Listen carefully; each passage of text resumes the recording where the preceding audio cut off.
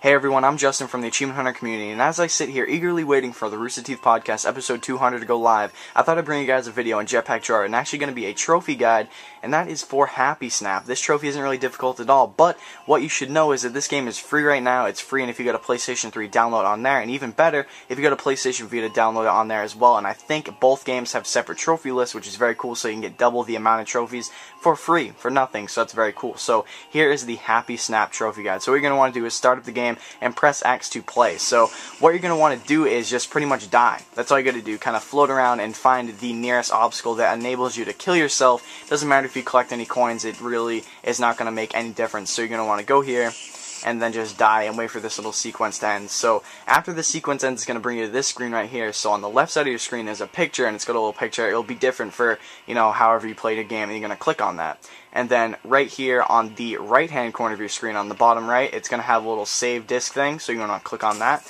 and it's going to take the picture and it's going to save. So after you do this, the trophy should pop in the right hand corner of the screen, and everything should be swell. So you can wait for it to be done loading, save to photo album, and there's a trophy, Happy Snap, in the top right corner of the screen. Hope you guys have enjoyed this video. Like I said, I'm Justin from the Achievement Hunter community, and comment down below, do you want more videos for Jetpack Joyride? Do you like this game? Do you don't like it? Leave some feedback, and I want to know, because I'll do more videos about it. So for more on Jetpack Joyride, keep it tuned to Achievement Hunter.